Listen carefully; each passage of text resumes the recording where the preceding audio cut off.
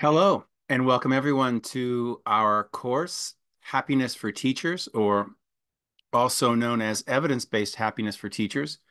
I want to apologize because my voice is not quite back from a little bout of COVID, although I think I'm going to be 95% of normal, which is pretty good. I'm the primary instructor along with Nancy Berg,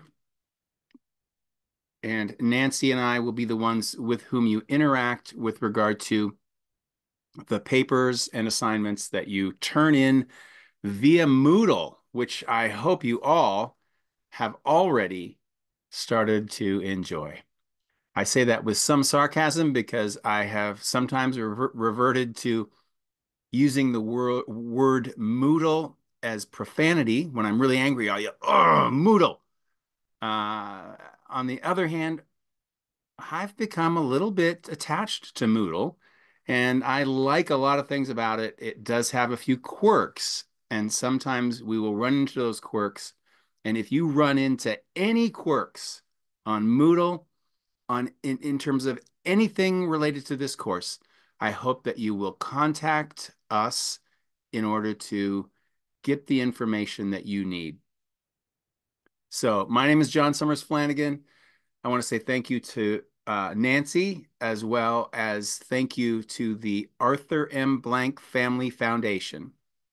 The Arthur M. Blank Family Foundation, AMBFF, is really the reason that we're able to offer this course for such an inexpensive price.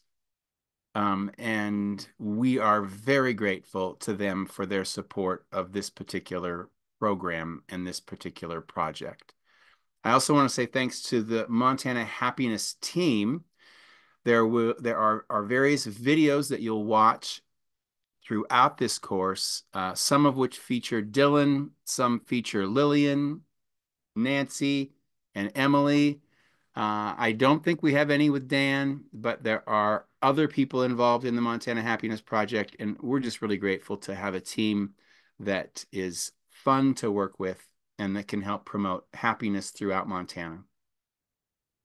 To start, those of you who are here, in your chat box, if you're willing, and you don't have to, but you could post your name, your school district, your role, and maybe something distinct or interesting about you. Could be a little signature statement, could be something that is just interesting that you feel like sharing. But of course, as with everything in this course, you can always pass. Also, if you're so inclined, type in one idea about a goal that you have related to taking this class. And it doesn't have to be a perfect goal. It just has to be the thought or the beginning of a goal or something you want to just move toward, because we will be focusing on goal setting a bit later. And so we'll have a chance to refine whatever it is that you're wanting to move toward in your life. I would also like to say, for those who are watching this as a recorded video, I hope you also think about ways in which in the discussion board in the Moodle platform, I hope you can also share some things about yourself and your role and things that are unique or interesting about you. And I also hope that you will be able to feel comfortable sharing some goals and thoughts that you have related to things you would like to accomplish. Now, I would like to begin by telling a little story about this technique that we call the three-step emotional change technique. It's sort of jumping into content right away, and it's a story that goes on for a little while, and so please bear with me. I will talk as quickly as I can. But one of the points that I want to make about this story, one of the reasons I tell this story, is that sometimes people think that if we're doing happiness, we are also doing toxic positivity, that we're encouraging or telling people that they should smile more or that they should cheer up. And I want you to know right from the beginning, that is not what this course is about, not at all. Even though happiness is in the name, we'll get into the details and the weeds around happiness in a few minutes. For now, I want to tell you that I'm a clinical psychologist, and I'm also a professor of counseling at the University of Montana. And many years ago, I had a full-time private practice in Missoula, Montana. And I ended up, even though I wanted to do health psychology, I wanted to help people who had blood pressure problems or asthma problems or other kinds of medical conditions that could benefit from psychological interventions. That was really my dream. When I moved to Missoula and I was in full-time private practice, all I got for referrals were challenging young people, all different ages, from about 6 to 19. And some of them were very angry. But the main thing I noticed, in addition to the anger, the big issue that faced me and them in every session was that they were often in a bad mood. They were in a bad mood, and I knew enough from my long ago taken course in social psychology that mood is essential to learning. Good moods, we learn better. And when we're in better moods, we also are, in many ways, better people. We're more helpful, we're better problem solvers, we're more creative. And so I tried to figure out how can I lift the moods of the young people with whom I was working. So I developed this thing that I call the three-step emotional change trick. But the first part of this thing was for me to say, and I want you all to think about this as you hear this process. I would say to everyone, and so I'm looking out there and I might say to Liz and Dawn and Katie, I might say, have you ever been in a bad mood? And I would say that to my teenage or preteen clients, and they would all say yes. In fact, often they were in a bad mood when I asked them that. And I would say, yes, me too. Me too. Everybody gets in bad moods. And then I would ask them, has anyone ever told you to cheer up? And they would say, yes. And I'd say, don't you hate it? Don't you hate it when people tell you to cheer up?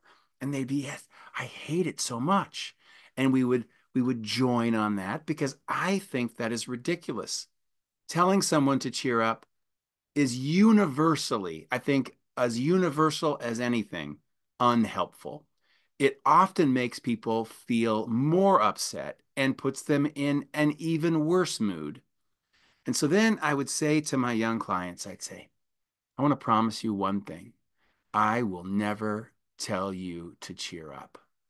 And I think for them, it was a relief. It was a relief. I was not going to tell them to cheer up. And, sometimes I'd almost see a little breath of relief. And I would then say, okay, but how about this? Have you ever been in a bad mood that went on longer than you wanted it to? Have you ever been in a bad mood? Maybe it was anger, maybe it was sadness, maybe it was you were scared, whatever the mood or the emotion was. Have you ever gotten stuck in it?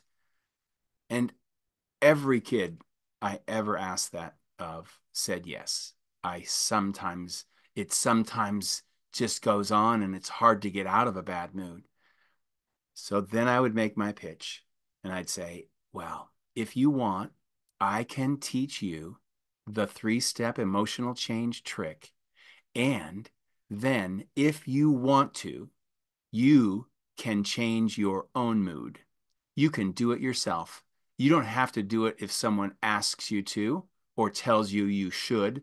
You can just do it if and when you want to change your mood and feel a little bit better.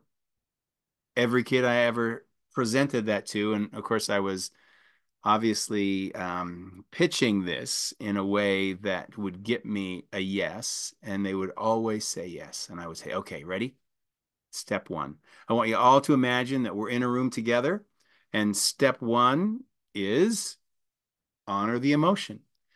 And then I would ask everyone in the room, or I would ask the client one-on-one, what are some ways that when you're feeling sad or angry or scared or guilty or whatever the feeling is you're feeling, what are some things you do to honor it? And I would get all kinds of interesting answers. Oftentimes, anger was they would say things like, I yell, or I scream in a pillow, or, and I would say, well, how, have you ever like written something and then ripped it up or ripped up paper? Or, of course, I'm trying to coach them to use methods that are not destructive expressions of emotion. We would talk about if you're sad to cry. And one time, and sometimes in the process of honoring the emotion, I would take my clients and we'd stand in front of a mirror.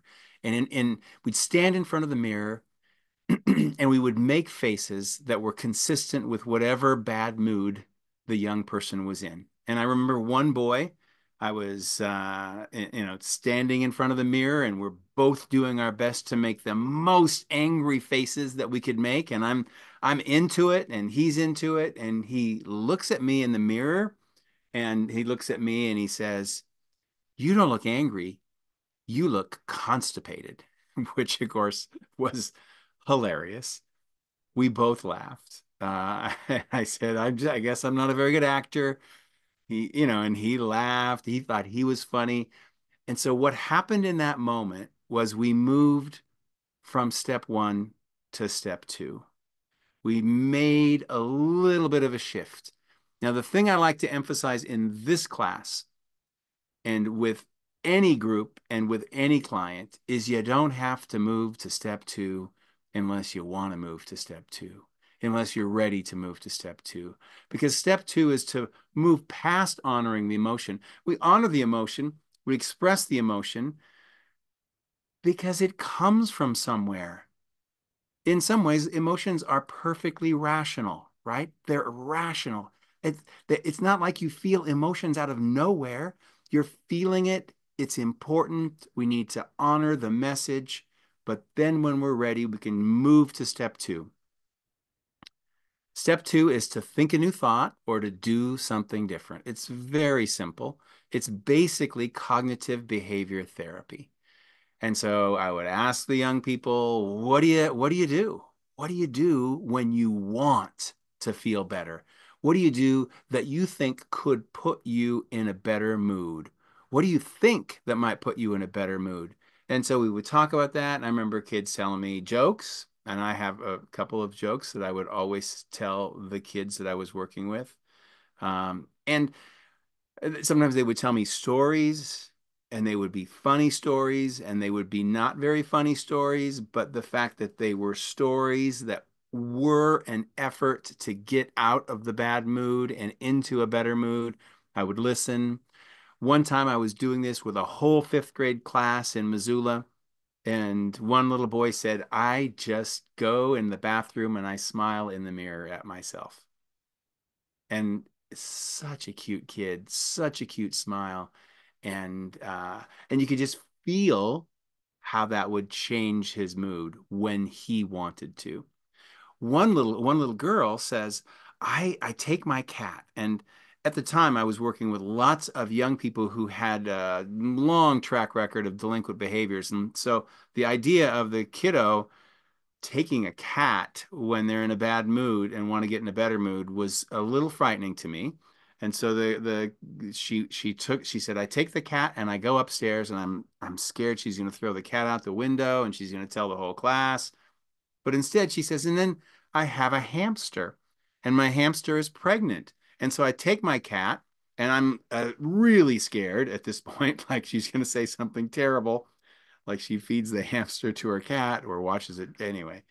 Bad thoughts were going through my mind, but she just said, "I put the cat on my head, and then I sit in front of my hamster's cage, and I watch my pregnant hamster with my cat on my head, and I feel better." I love that story, and I love to share it because I never would have come up with the idea of the cat on the head watching the hamster in the cage technique for getting in a better mood, but she did. And it illustrates how we sometimes need to use our own methods that we come up with. Now, the first homework assignment in this class is called Music and Mood. And the assignment is all about how do you use music in step two if you want to feel better, if you want to improve your mood, how you might use that to help improve your mood intentionally when you're ready. The last thing I'll just share with you is the joke I used to tell, because a lot of the young people I worked with were a little angry, and I probably wouldn't tell this to the kids that were under 11 or so. But the joke is, why did the ant crawl up the elephant's leg for the second time? You're supposed to say, I don't know why. And I say, because it got pissed off the first time, which of course is a great visual image. And I still think it's a funny joke. So that's step two. Think a new thought, do something different, do something that you believe will help you get in a better mood. The third step is really important because life is interpersonal. We're in relationships, we're connected to other people. So step three is to share the good mood. You know, just share it in whatever way is reasonable, except you cannot share it by telling someone to cheer up. That is completely off limits because we don't do that. Instead, you might share it by smiling at someone, by holding the door for them, by cooking them a meal, by listening to some nice music with them, by doing them a favor. And we would talk about all the different things that people can do to share the good mood. I encourage you to do that right now. Just think about, what do you do to share the good mood when you're in one? One of the things that's true about moods and emotions is that they're contagious. And so it is possible for us to spread the mood to other people. And this is one of my favorite parts of the three-step emotional change trick, and that is step four. And whenever I would introduce that to my challenging young clients, they would object. They'd say, you said it was a three-step technique. And I would say, it is. But because emotions are so complicated, we have a fourth step. Emotions are complicated.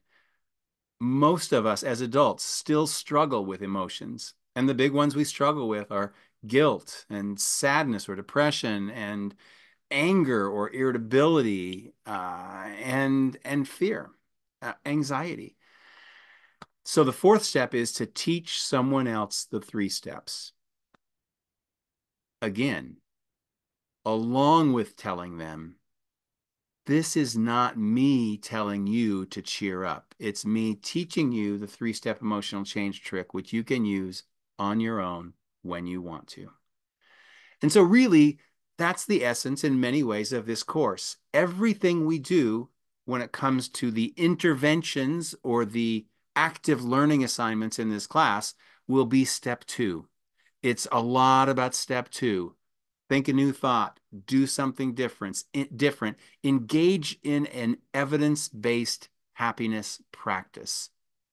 Examples include acts of kindness, gratitude, best possible self, things like that. I'm now going to shift back to a little bit of history because I'm a university professor, and that means a couple of things. One is it means that I love the University of Montana, go Grizz, but it means that I think it's good to look at things in context and to look a little bit at history and to talk about, well, so what is this thing we're doing? Where does it come from? Where does evidence-based happiness come from? Did you just make that up, John?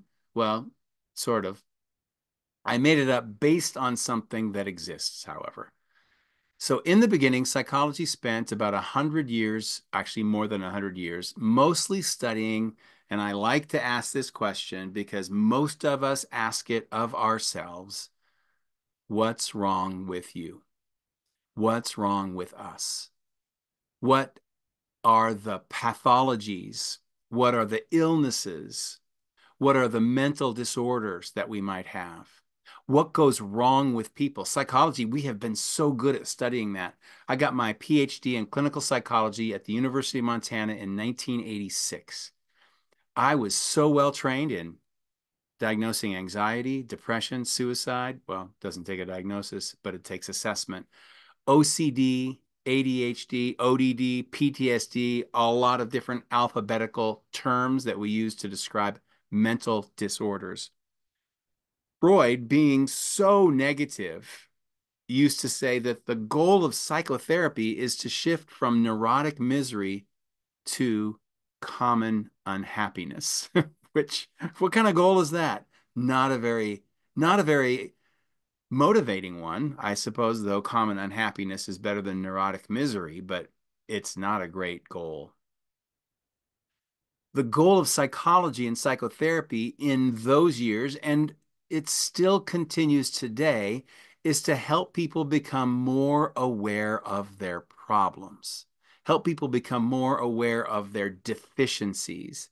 And then I have here, and then feel frustration in their efforts to change them. Well, it's true. One thing we're not good at in psychology is getting rid of negative behaviors. We're really bad at getting rid of anxiety. We're really bad at getting rid of depression. Now, even though those mental disorders are quite responsive to psychotherapy, but it's not because we attack them and say, you should stop.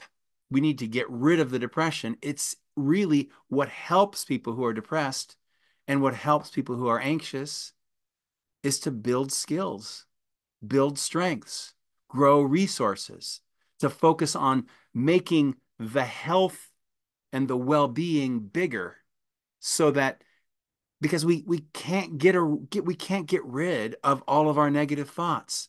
You're gonna have negative thoughts. And so really a lot about depression treatment is coping with the negative thoughts that we know will come. They will come. They will get triggered.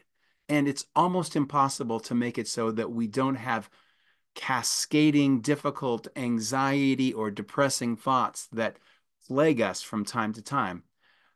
We're pretty good though at building skills, coping skills, strategies for dealing with the negative parts of human experience. Way back around 2000, a guy named David Myers did a study of 23 years of research. Actually, that's 33 years of research. Excuse me. And he found that the overall ratio of articles published on negative phenomena in humans was 21-1 over the positive. So you can see there, he found 54,000 studies on depression and 1,700 on happiness. He found 41,000 studies on anxiety and 2,500 on life satisfaction. So you kind of get the feel there. This was what we were studying, and we were studying it really well. And I'm not complaining about the fact that we did a good job of studying what's wrong with people.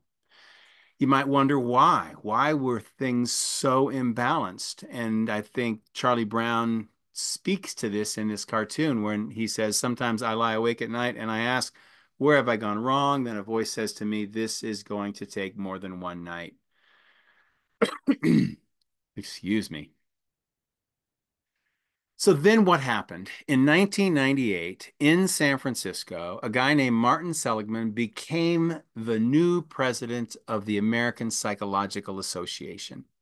And in his presidential address in San Francisco, and a little historical anecdote, I was there. I remember listening to Martin Seligman, and I remember scratching my head because Martin Seligman was a bit of a crank. Uh, he had a history of doing some terrible research, some of which you may have heard of, which was the research on shocking dogs with electricity in order to establish his, quote, learned helplessness theory. So Martin Seligman did not have a track record of positivity. And so he gets up on the stage and he says, okay, we are going to change psychology. We're going to start this thing we're going to call positive psychology. We're going to study joy and happiness and what strengthens people and what makes people well and healthy. The positive side of mental health, the real positive side of mental health, not just the absence of a mental disorder. And so they are the ones, Seligman and colleagues and others, created this evidence-based happiness, which they refer to as positive psychology interventions. I'm using evidence-based happiness. It's just a little different terminology that I think fits well with what we're trying to accomplish. So that's the history. And before we get into some of the other content that we're going to cover in this lecture, I want to ask, before we jump into the content, I want to ask, are you happy? And as soon as I ask that question, I want to tell you that's a terrible question. Don't ask yourselves that. I mean, it's really a ridiculous question because when we ask ourselves, am I happy? Or other people ask us if we're happy, it instantly causes this is for us to go into rabbit holes around am I happy? Am I maybe I'm sad? Well, happy, sad, that's a binary. I mean, it's there's much more to how we feel than that. And sometimes when people even say, "Well, yeah, I'm happy," they then immediately feel fake, like, "Oh no, maybe I'm just pretending to be happy." So we really, I think, by asking ourselves directly, "Am I happy?" It sort of sows the seeds of doubt around our mood and whether we're okay. And we're really not meant to be continuously monitoring our moods. We're meant to be engaged in life. We should be so engaged in life and in doing and thinking and feeling and loving and all those things that we do in life that we're not doing a lot of that self monitoring of, am I okay? Am I feeling okay?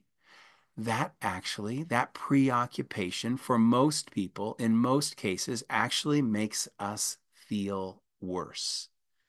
And in fact, as you all know, although I've had teachers tell me this after the class, I've had teachers tell me this. They say, thank you so much for telling us that we don't have to be happy all the time. And I'm like, you are welcome. Of course, we don't have to be happy all the time. We shouldn't be happy all the time. So I put together this little collage, and I put it together. It was difficult for me because I hate all of these messages. I think all of these messages are ridiculous. And let me give you a couple of examples. I mean, the one in the top left-hand corner, are you happy or sad? Again, that's a binary. That's ridiculous. As we know, binaries are really in many ways a silly way to make it so it's one thing or the other. Life is much more textured than that. Are you happy or sad? No, I'm actually neither. I'm something else.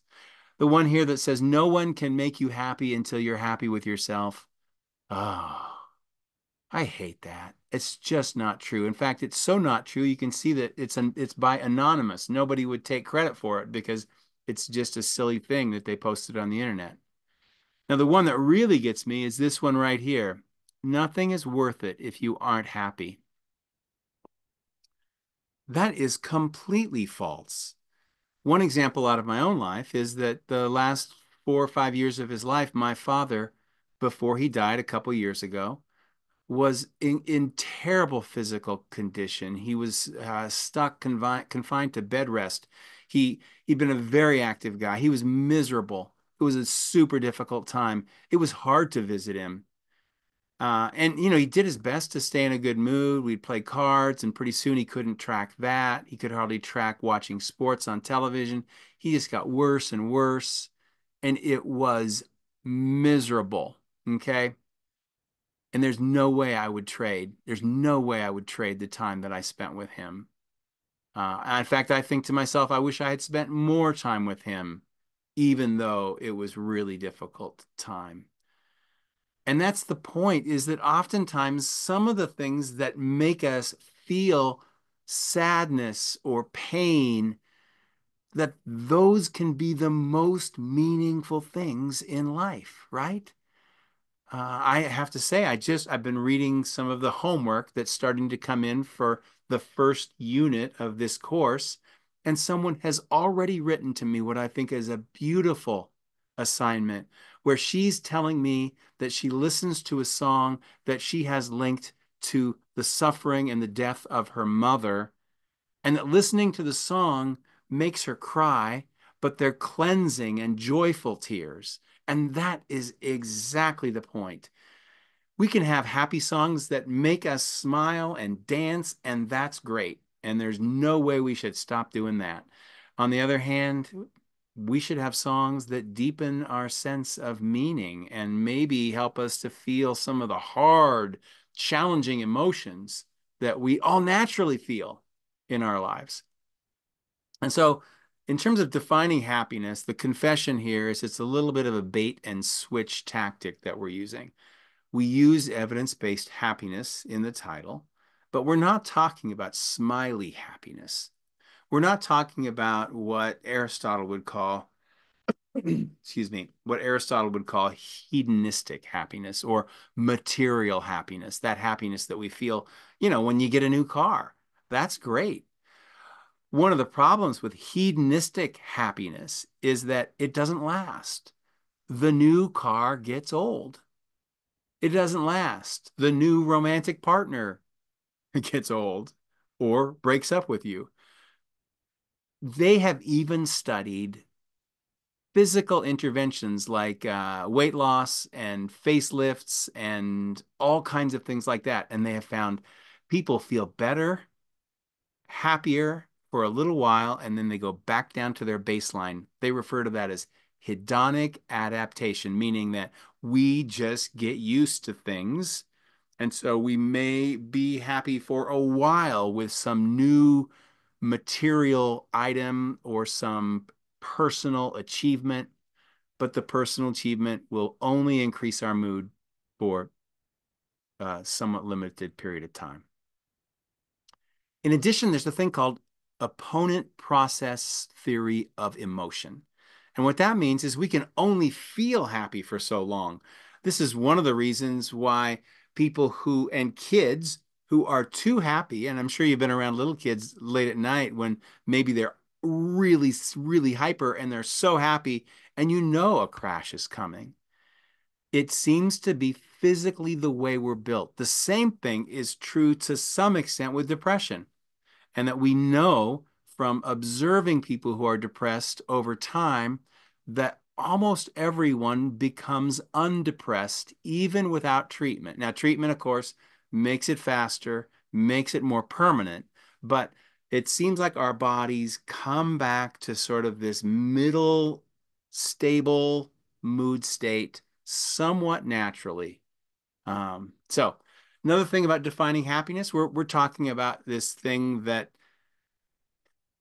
Aristotle called eudaimonic happiness, which is a happiness that involves daily practice of living well physically, psychologically, socially, spiritually, emotionally. It's more about meaning in your life and in your daily practices than it is about a smiley face. And I think the best definition for us, for educators, might be Aristotle's idea of that place where the flowering, right, the blooming of our own unique, our own best virtues intersect with the needs of the world or the community or your family or your romantic partner, right? It's where those best parts of you, your gifts, your skills, your talents, it's where you're making the most of them in the social and community situations that you're in. So that is a really nice, I think, definition of happiness. So a question I have for you as educators, and I'm gonna pop out of this in a moment and see if we can have a short discussion about your experience of yourself and your own gifts that you bring to the classroom. But a quick story, in my experience, so I was in full-time private practice, like I told you, for many years. And then I moved out of it. I was the director of Families First for about 8 years. And then I got a job here at the University of Montana. And one time I was biking home. I'm biking up the Rattlesnake Hill, and I hear someone coming behind me. Sure enough, it's this boy who I had seen in counseling about 6 or 7 years previously. And I remember him, and I say hello, and he says, "Hi, Dr. John, do you remember me?" I say, "Yeah, of course I remember you." And, we didn't really know what to say to each other. We're riding up a hill. We're both kind of out of breath. And I say, "So, hey, what do you remember about our counseling?" And he looked at me and he said, "I remember that one time when you blew up a bunch of balloons and then we popped them, we stepped on them, we stomped on them in your office." Now, I have never blown up a balloon in my office, ever. He was completely wrong about the memory. I hate the sound of popping balloons. It sort of just freaks me out. I know I would never do that, but that's what he remembered. And then so I didn't tell him that, no, that's not right, but I just asked him, well, what else do you remember? And he said, you know what? I don't really remember very much, but what I remember is we had a good time together. He remembered the emotional feel of us doing counseling together.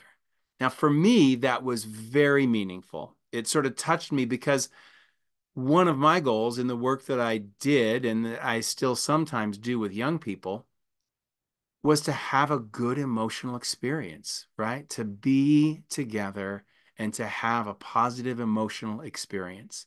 So it was very fulfilling for me to hear him say that. So on the heels of that story, what I want you to think about now, and this is my assignment for us in this class session. And so if you're live with me, I'm going to bust out of this PowerPoint here in a moment and see if any of you will share something with me about your own gifts and how they manifest themselves in the classroom or in whatever role that you have in your school. But I want you, and I know this is awkward also. I know that thinking about your virtues, your gifts, your skills and talents is not something that comes natural, and talking about them in front of other people may even be more difficult. So I don't want to raise this bar too high, but I hope that we can embrace this awkward. So not going to do breakout rooms. We don't have enough people for that. And again, if you're just watching the video, I want you to be reflecting on this. What are some nice stories? What are some nice stories about you, about your strengths, about your gifts and skills and talents and virtues in the classroom or in the counselor's office or whatever your context is in schools? So I hope someone will share something. I'm going to break out of this PowerPoint now. And I also hope that for those of you who are just listening, that you'll get a chance to post some of your reactions to this assignment. I hope you get a chance to post some of them on the discussion board. Ryder, I can see you. Hello.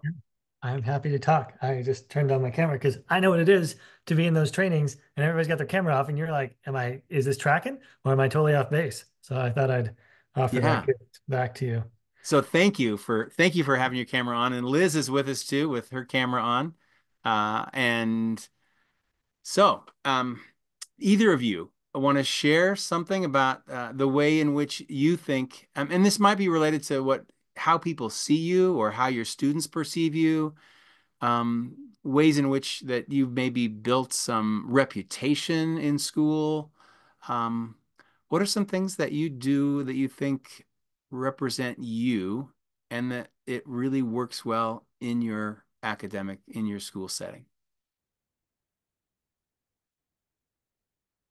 Liz, would you like to go first? I'm happy to if you don't want to, though. Why don't you go? I'm still thinking. Okay. All right, Ryan. Thank you, Ryan. Yeah, no, it's okay. And it's not I've dealt with this my whole life. It's actually Ryder. But not consequential at all. Because I've been Roger, Ryan. It's weird. Ryder's a weird name. Oh, Ryder. Oh, I'm So sorry. Ah, no, don't apologize. It's all good. Trust me. It's hard to make the association a writer. yeah. Um, so yeah, I guess when you ask the question in terms of like looking at abundance or strengths, I would say, people have commented to me passion, and a certain degree of shared purpose. I'll punt this your way because I hung out with her this weekend, Adria Lawrence. We did a training to the leadership team for cognitively based compassion training, the executive team, and afterwards getting feedback from the leadership team, and that was on August 12th and 13th here at the university.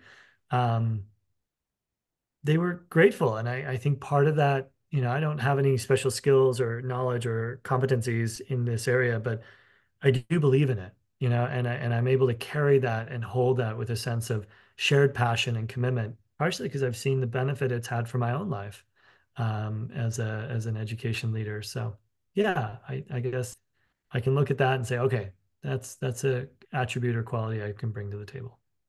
That's wonderful. That's wonderful. I love the story and that you were able to use that virtue of being passionate. And it sounds like teaching about compassionate. Tell me more what Yeah, that sorry, was it's that you just were the teaching. the training that we did with the leadership team, and I work for Emory University, but I got my doctorate at UM as well, Yeah, is cognitively based compassion training. perfect. All right. That is wonderful. In fact, I think I might have looked you up ahead of time because I saw that somebody had an Emory email address, and my younger daughter went to Emory for her undergrad, and we went to Emory, and we um, we went to one of those seminars that the Dalai Lama did, uh, which was quite memorable. Uh, so thank you, Ryder. Appreciate it. How about you, All Liz? right, so now I have to follow that. Um, um, I have math can be really hard for kids. They have traumas that they're bringing in. They have history from previous schools, previous teachers. So I always felt that math was hard enough without having a teacher that was mean. So my goal was kind of to just be a kind, um, understanding, maybe too understanding sometimes. But um, I recently found my student teaching stuff because I still had it. And I was noticing in some of my evals from one of my teachers just that I was very kind to the students and I made them feel comfortable. And I had an absolutely amazing group of students last year, just absolutely phenomenal. A bunch of them wrote me thank you letters, which these are high school kids, which tells you Yeah, something. yeah, that's A lot of cool. them were just like, thank you so much for the time that you put in. Thank you for being understanding.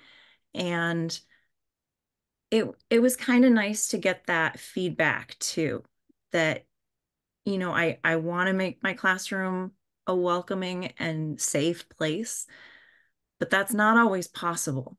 So the fact that kids felt strongly enough to write me a thank you letter and comment in it said a lot to me. So I'm trying and I think it's helping. So just being Yeah, understanding yeah. and patient. I love that, Liz. I mean, I love that you are a kind and Like try to be. gentle, you try to be a kind and gentle math teacher, right? So, and you talked about a safe room, a safe classroom, and so way back in 1924, there was a woman named Mary Cover Jones who did some of the earliest research ever on how do we help children through their fears? How do we help children get rid of their fears and their anxieties? And and the finding was true then, and it is the foundation of all anxiety treatment. And I'm sharing this because, of course, math and math anxiety go hand in hand. So, but what she found was that she used a thing and she called counter conditioning. And counter conditioning is the presentation of a comforting stimulus, a soothing stimulus, at the same time to pair with the anxiety provoking stimulus, right? So for many students, not all, but for many students in math, math itself is an anxiety producing stimulus, right? And so what I hear you doing is so good.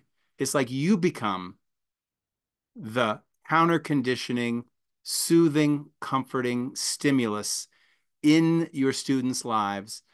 And so, at the very least, over time, they begin to feel comfortable coming into a classroom that's going to focus on math, even though it's going to focus on math because you, I think, and probably have made your whole classroom this kind of comforting stimulus that helps them to just get balanced out and feel more emotionally regulated than they would otherwise just faced with math.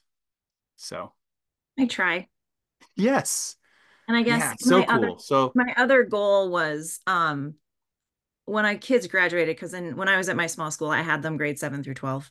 yeah, Um, they might not like math when they graduated. They didn't have to like it, but I didn't want them to hate it and I didn't want them to be afraid of it. yeah. If yeah, I think that's such a great goal, right? I mean, they may not get A's, right? They may not become math whizzes, but to get them comfortable with it, and get them to not hate it. That's a huge accomplishment. So thank you. And thank you, Ryder, for helping our leadership team at the University of Montana. I think things are going to be all better there now. Yeah, You make know, sure you tell Adria that. tell Adria, yeah, I don't know if Seth was there. Tell Seth. Oh yeah. Yeah, Yeah, just tell him, hey, it's dialed. You've gotten be the sure to training. tell Seth in particular Yeah, tell him. that I do it. John Sommers-Flanagan said, Yeah. we hope this fixed things. Yeah, this is going to fix everything definitively. You know, as we all know, nothing fixes things definitively, but progress, right? But movement, but heading in the right direction. That is so important. And so I will bet, Ryder, that you got them moving in the right direction. So cool. All right. So for those of you who may just be watching this as a video, I hope you were able to hear Ryder and Liz and the amazing, really nice stories that they told about their own talents and how their talents, passion and kindness and gentleness, really has been manifest in their classrooms to the benefit of people who learn from them. The same is true for you. And so I hope that you'll share some of your own reflections about that. I'm going to show now a short video. I don't show a lot of videos, but this one is presented by a woman named Dr. Sonia Lyobomirsky. Now, Dr. Sonia, as I like to call her, is one of the most prolific researchers of all on the topic of positive psychology and positive psychology interventions. And so she's going to talk briefly about the science of what determines happiness. Can you hear that, Ryder? Good.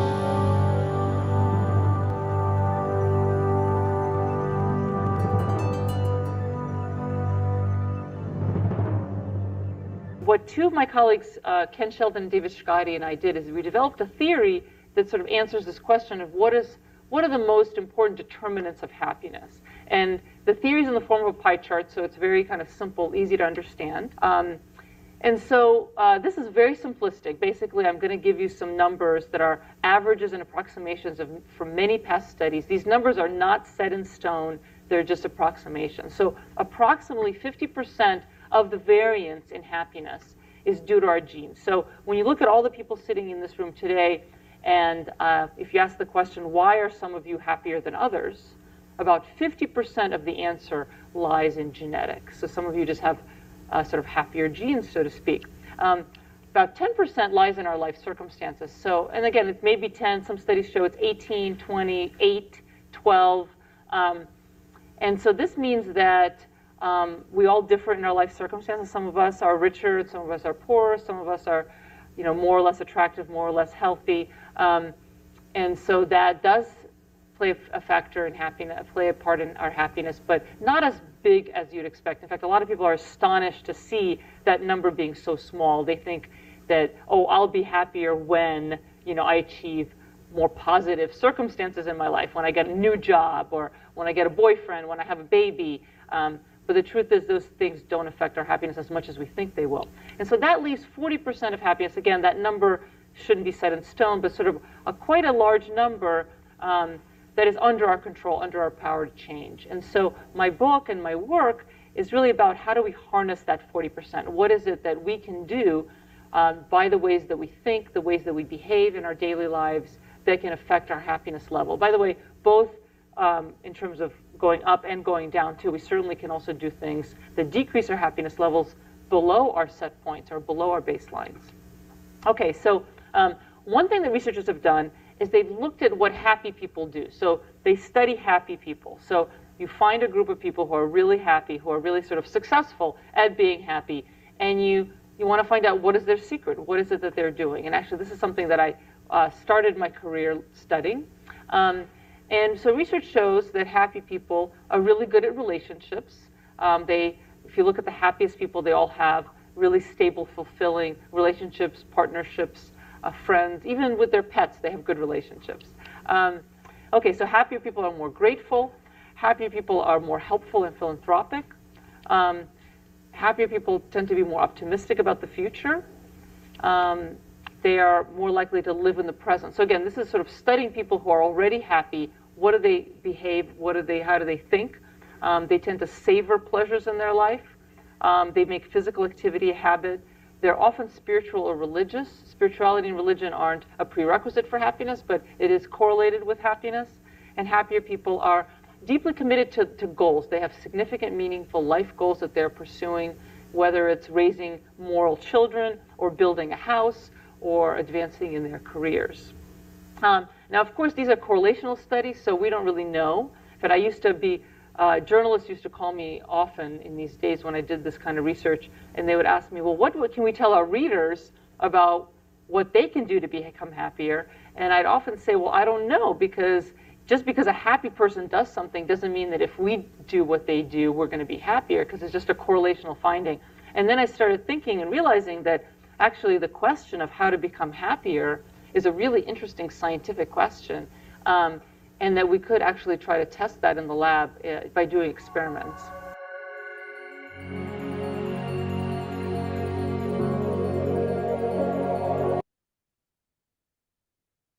All right, that was Dr. Sonia. That was Dr. Sonia, and you can see here we've replicated her pie chart and made a little image of it. A number of things to remember. Well, the first thing is that, as she said, the numbers are approximation. And it could be that for one person, it might be that it's really 60% of your happiness is determined by your intentional activities. And only 30% seem to be driven by genetic predispositions. And so it's really important to remember it varies based on individuals. It varies to some extent based on cultures and countries. But it's a nice general guideline. The other thing that I have found is that people have different reactions to these numbers. Some people say, wow, 40%? That is amazing. That gives us so much power over our happiness. And other people will look at the pie chart differently and they'll say, oh no, you mean 50% is locked in? That I can't do anything about 50%? And so people will have different reactions, and it'd be interesting, to track your own reaction. A lot of the content, not all, but a significant amount of the content in our course is based on Dr. Sonia's book, The How of Happiness, which I just pulled off my bookshelf. You can see there, her pie is right there on the cover. It's from way back in 2007. It is still one of the best books there are out there on happiness. It's one of the self-help books that actually gets reasonably good ratings as, well, this is science-based and it actually could help you feel better.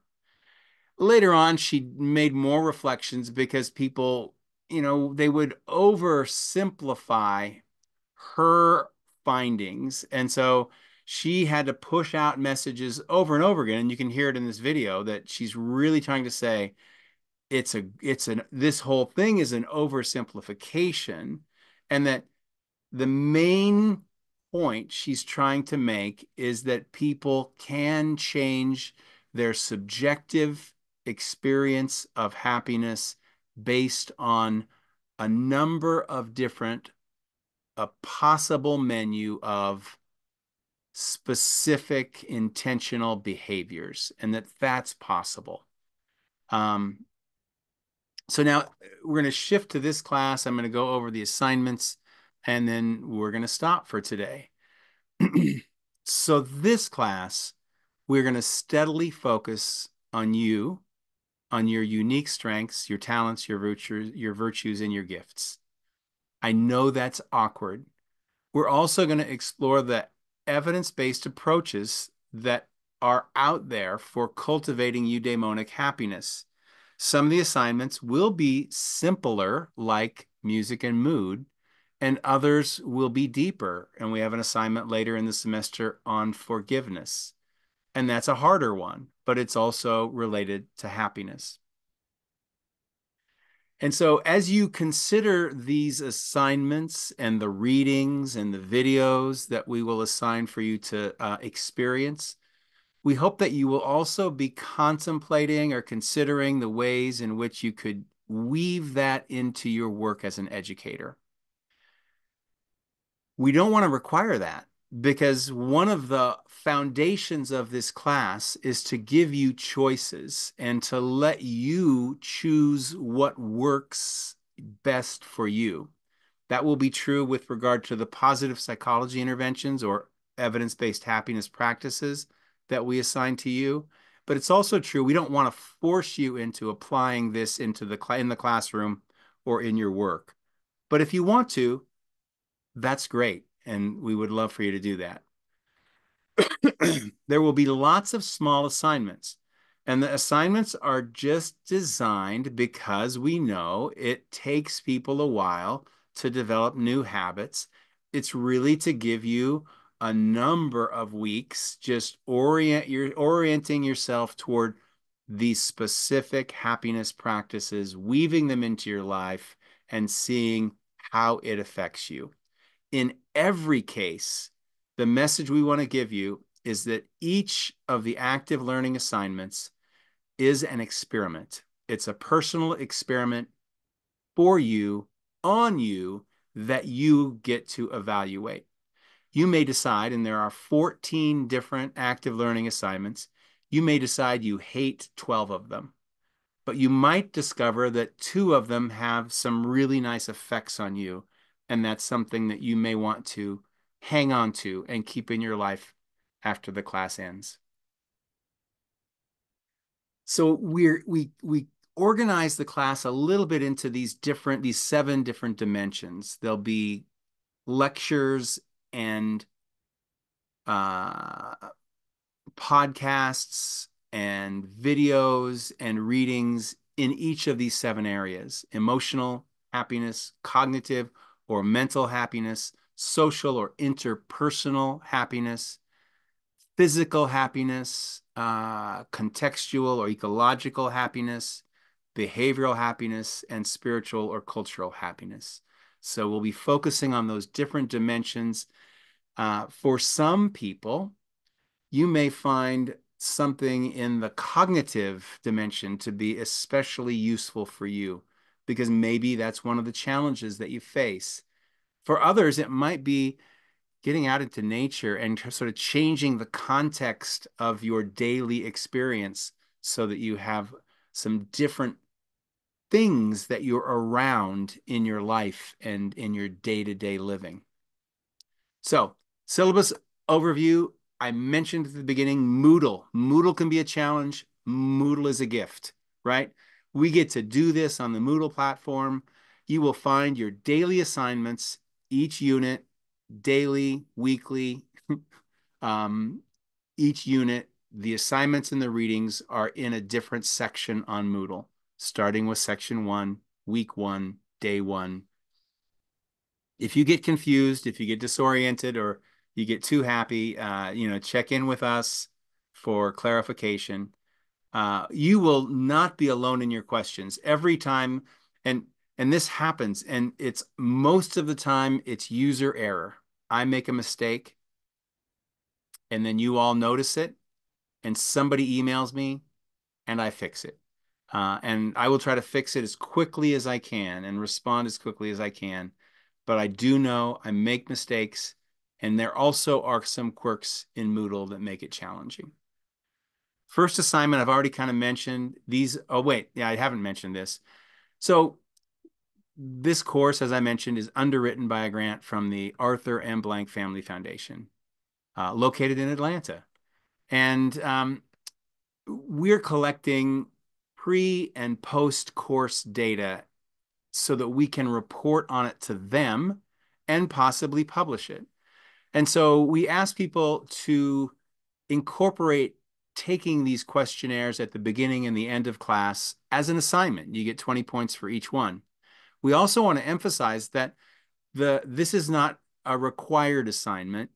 You can switch it out for something else, because we don't want anyone to feel coerced into filling out these questionnaires. We do want you to do it, but we don't want you to feel coerced into it. So hopefully you've gotten online. I know 14 of you have already finished the first happiness assessment, and I hope the rest of you get a chance to do that. Again, if you don't want to, there will be plenty of substitute assignments that you could use instead to earn the 40 points that you might otherwise earn on this assignment. This second assignment is really the core of the class. There are 14 active learning assignments that we consider to be experiments that you conduct on yourself.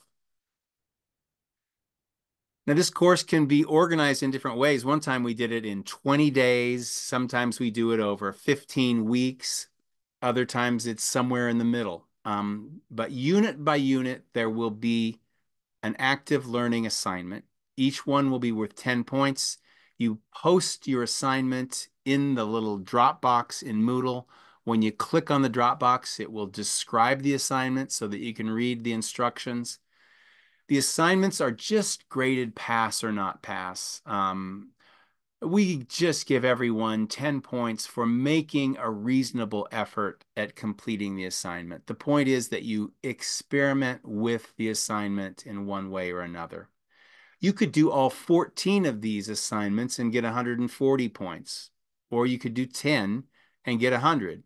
Or if there are some you don't want to do, you could do 8 of them and then make up the points in other assignments in other ways. So we would like you to do most of these assignments. And the guideline is to do 10 of them, 10 points each, make 100 points.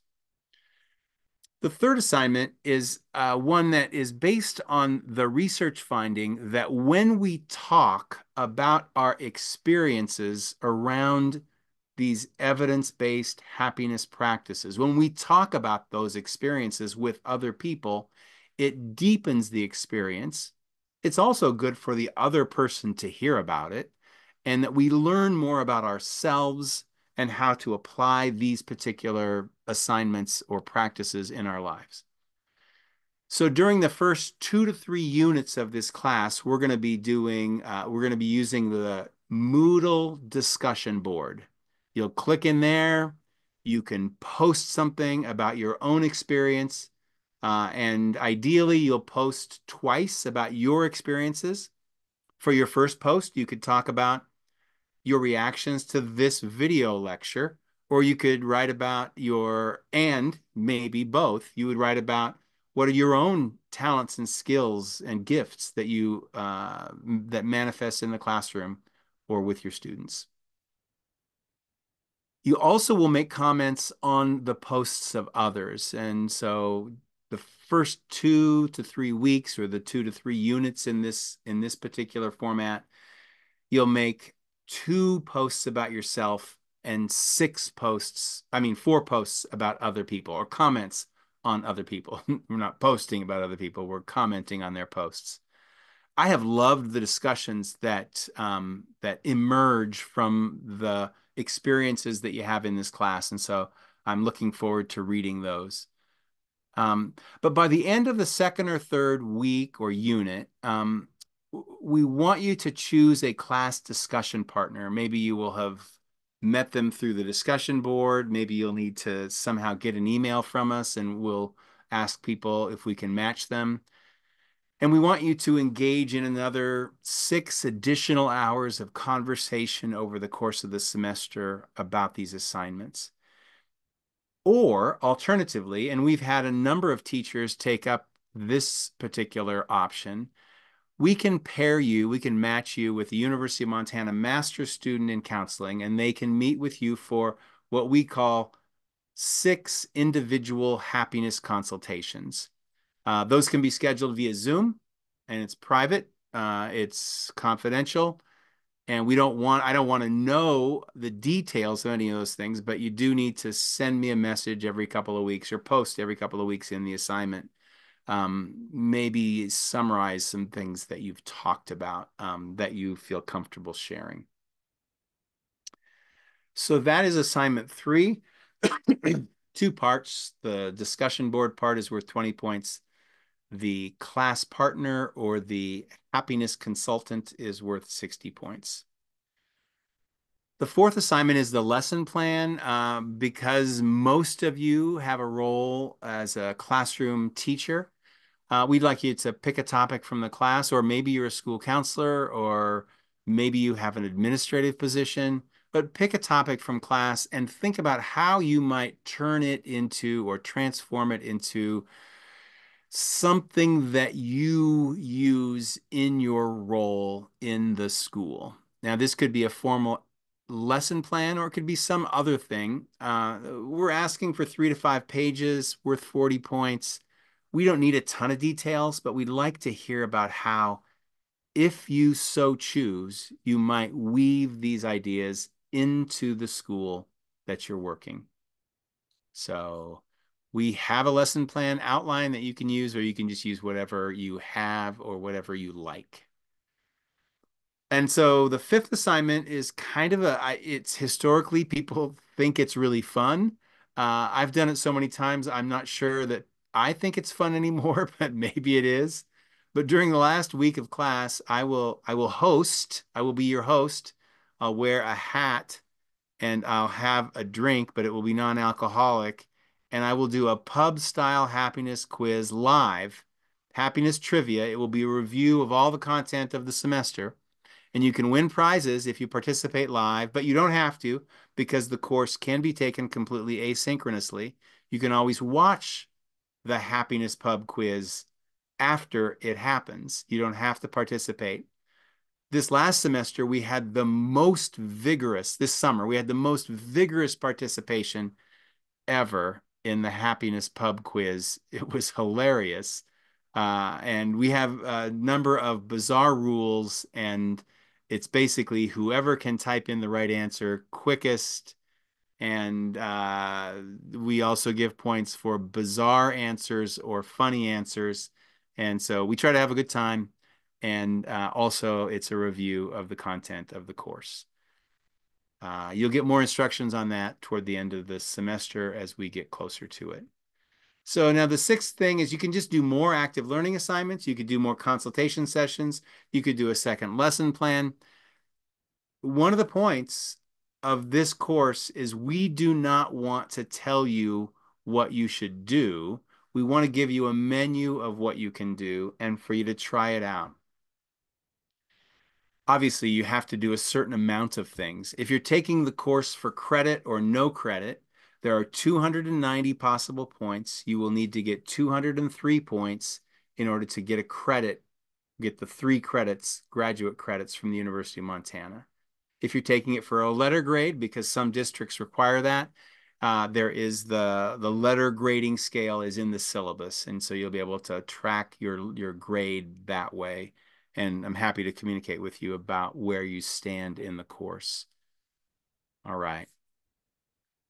Summary and conclusions. These are just some boxes that kind of review what we've talked about in this particular lecture. Positive psychology had a slow start. It's pretty natural for most of us to focus on negativity. It often takes intentionality and effort and dedication to really focus on things that are more positive. Too much focus on monitoring our mood can backfire. We're using the definition of eudaimonic happiness, which is much more of a daily practice that focuses on meaning. And I'm going to give you one more anecdote about what eudaimonic happiness is all about. We have found, and the research supports, that happiness interventions and practices can benefit teachers. We've had really good outcomes in the course that we're teaching, and we're super excited about that. Turns out, as Dr. Sonia said, approximately 40% of eudaimonic happiness can change based on our intentional behaviors. And again, the class is partially experiential, partially academic, with lots of small assignments to keep you oriented toward trying to implement these practices in your life. Homework reminder, first couple of assignments are music and mood and goal setting. Hopefully you'll get in there and do that happiness assessment right away if you haven't already done it. There are readings, there are podcasts, there's videos, there's discussion posts. For week 2, there's some amazing readings and a podcast that really will help you with the idea of forming new habits and making changes in your life, and the focus is on goal setting. And I think it's a really, I think, effective way for us to start to change the way we think about our habitual behaviors.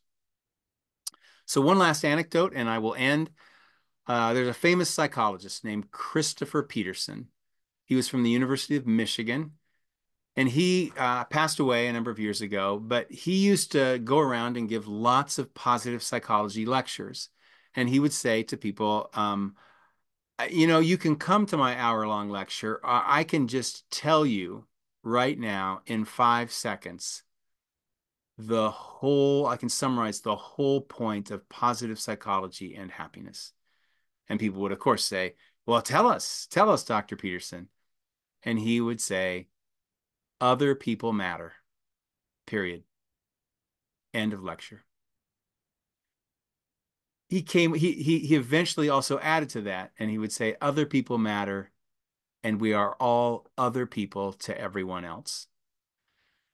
For me, that captures the communal, the social, the relational nature, like Dr. Sonia said, of happiness. It is very interpersonal. And oftentimes, we benefit more by being with and helping others than from being helped ourselves. But often the best relationships are mutually supportive and reciprocal in the way that people interact and support each other. So I love that definition. I love the summary that Christopher Peterson gives.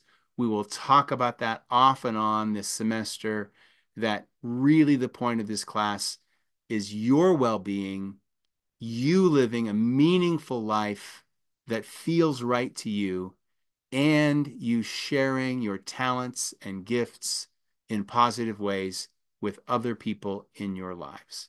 So that is the end of this lecture. But as we like to do, I have a closing song, which I'm just going to play. Anyone who is tuned in can log off if you want, or listen to the song. The best part of this song